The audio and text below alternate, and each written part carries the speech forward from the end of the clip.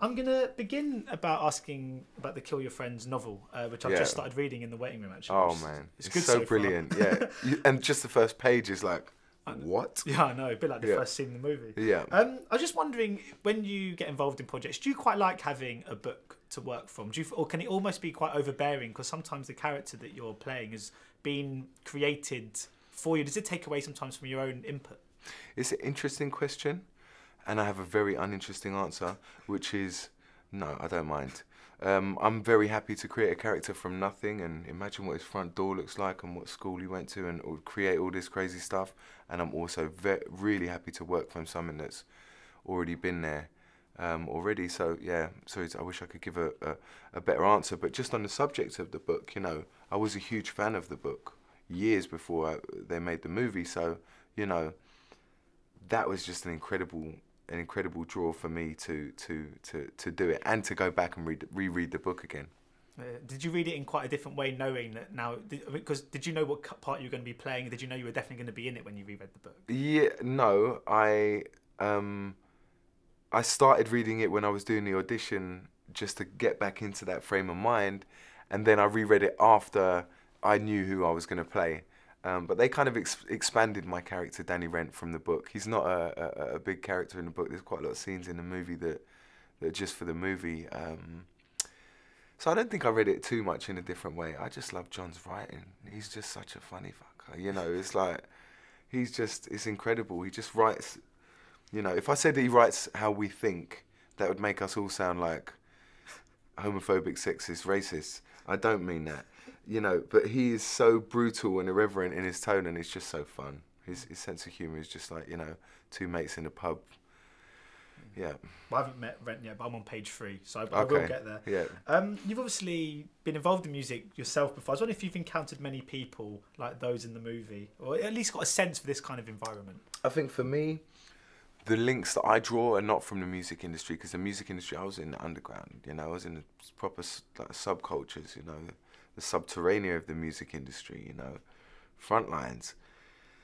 So I didn't experience people like that really. But in this game, producers, actors, managers, agents, lawyers, yes, that's the parallels that I drew into it, you know, from the music, from the movie industry and television, you know, that was, I think there's quite a lot of parallels. To be honest, I think there's a lot of parallels in all of the entertainment industries when it comes to, you know, horrible, relentless ambition and backstabbing and deceit and debauchery.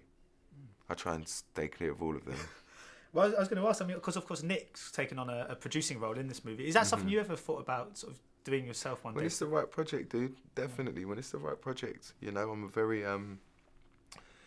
passionate person and a little bit OCD and a little bit like all-consuming. So I could definitely get overexcited about something and really want to go into it and all of that. At the moment, no. Or rather, at the moment, all of the projects I've done so far, I haven't felt like I wanted to. I'm really happy. I like coming in as an outsider, just coming in as an actor, knowing that they've done pre-production without me, just concentrating on the role and just thinking about the lines in front of me. But definitely one day, yeah. When I do the My Little Pony biopic and I'm the lead, and oh yeah, I'll produce that. Yeah. It's quite different to My Little Pony, but obviously Deadpool is one you've got. Very similar. Very similar. More similar than you may know. Obviously synonymous with the X-Men kind of franchise, which of course Nicholas Hoult is a part of. Did you ever speak so much about that on set? We were on stage at Comic-Con together when Stan Lee came out and said, "Can all the superheroes come to the stage?" And we were all up there together and, you know, taking selfies and all that in Hall H. And I was telling him about we were talking about Beast on set and playing with some stuff about Beast with Deadpool, with Ryan. And Nick was so funny at Comic-Con because they asked him after the Deadpool panel, they said to him, "Oh, how does it feel coming back to play this iconic character, Beast, you know?" And he was like, "I can't think straight because I'm just so overexcited about Deadpool." And yeah, so we spoke. I didn't know I was going to do Deadpool. I hadn't been cast for Deadpool when I did Kill Your Friend, so we didn't speak about it on set. But then obviously since then we've spoke about it, and yeah, I can't wait to work with Nick again, you know, whether it's in the Marvel universe or whether we do it in something else. The amount of crossovers that have been happening lately of people saying that we look like brothers, and people last night asking me to sign their Mad Max posters, and him going into, what was it, entertainment, or some photo booth in Toronto Film Festival and seeing a photo of him with my name underneath it. And we joke about it so much. Yeah, I can't wait to work with him again, man. He's top stuff and a great actor. Maybe they thought you were Tom Hardy last night. Maybe. All of the, yeah, I mean, they're all compliments. They're both great guys. Better guys than me, and yeah, so yeah, I'll take it. It's better than it could be worse. I was going to say someone else, but I won't. Yeah, it's better than it could be worse.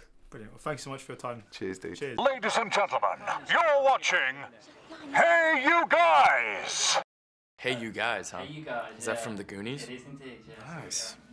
Hey!